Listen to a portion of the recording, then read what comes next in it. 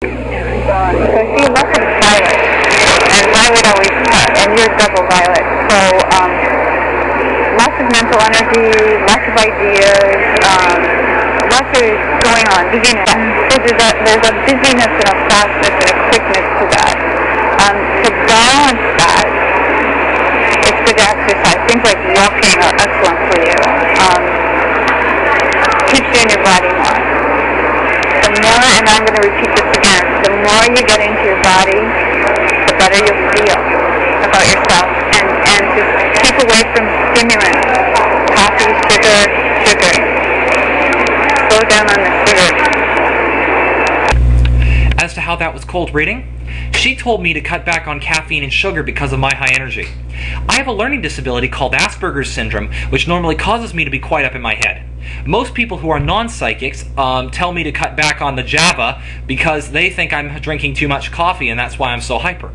However, if she were truly psychic, she would not have said to cut back on coffee and sugar like non-psychics, and she would have picked up that I had a disability or something wrong with my condition, making this hyperness innate to me.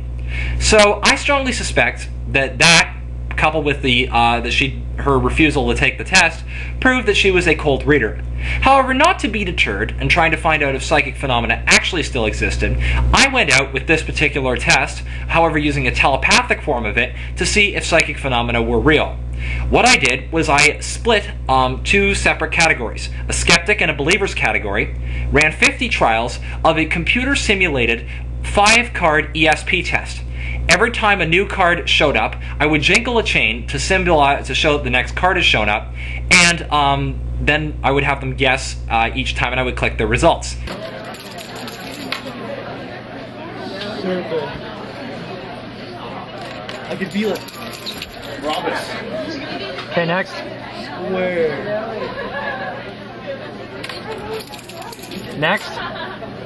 Circle. No cheating. I conducted 50 trials on both the believers and the skeptic runs. With the believers runs, I got 28 hits out of 50, giving a probability of 1 times 10 to the minus 9 and a whopping 1.6 billion to 1 against chance. Whereas with the skeptics run, I only got some 7 hits out of 50, which didn't deviate from chance at all.